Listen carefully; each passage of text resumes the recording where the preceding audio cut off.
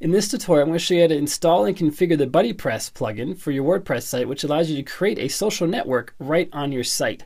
This is part of a Buddypress playlist. The other videos are linked to in the description right down below. So after this video, make sure you check those out. And we're getting started right now.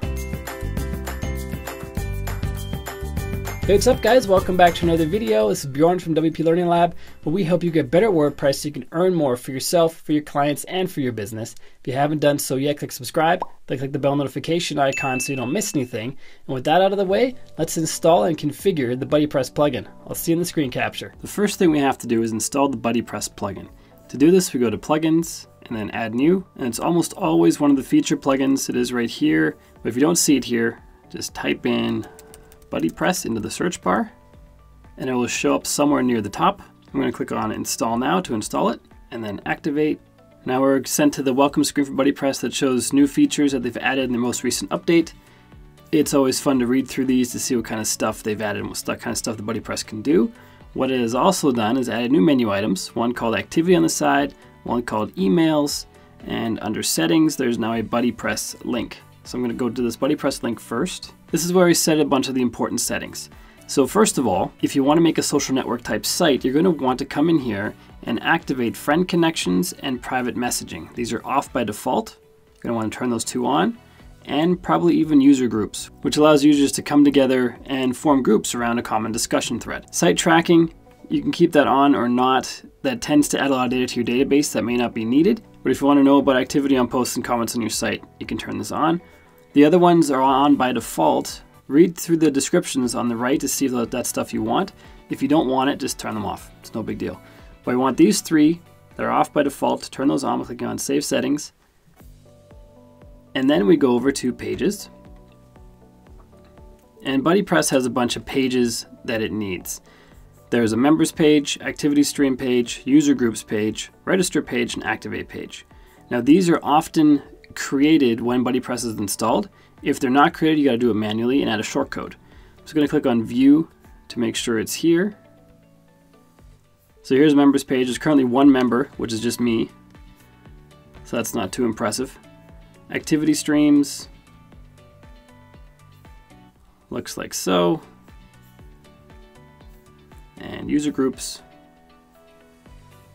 Like so. So all these pages exist and there's content there. So these pages are created by the plugin when it's installed, but sometimes they're not for whatever reason. So if they're not created when they're installed, you can create them manually, but it's going to Pages, Add New, then you create one called Members, one called Activity, one called User Groups. Don't put anything into the content, just name the title Members, Activity, Groups, Register, Activate, and then come back to this page, add them in the drop downs. So you find the page in here, select it, and then once you've added them all, save settings, and then the plugin is going to automatically find those pages and input the data it needs dynamically. So all you got to do is create the pages, add them in, if the plugin does not create them for you, but usually it does. Next up is the Options tab. So the toolbar for logged out users, the very first option here, is on by default, but I turn it off. The toolbar is this bar up at the top of the page, which is great when you're logged in, but kind of pointless when you're not logged in. So I like to turn that one off. The other ones are fine the way they are, but you can have a quick read through them. The descriptions describe what they do. Allow registered users to delete their own accounts, yes or no. Allow people to upload profile photos, great idea. Upload cover images, also a great idea. Allow profile syncing between Buddypress and WordPress.com profiles, also a great idea. And then the group creation, group photo uploads, group cover images, also good. These uploads, of course, are going to go onto your server. So you do want to make sure that you kind of police that so people aren't uploading 10,000 photos, which could definitely impair your server's functioning. And this blog and forum comments selection is off by default, but it's just another way to allow your community to connect with you and your content. So I often turn this on because the more ways people can interact on your site, the better it is. The more social your site becomes, and it can eventually become almost like a social network.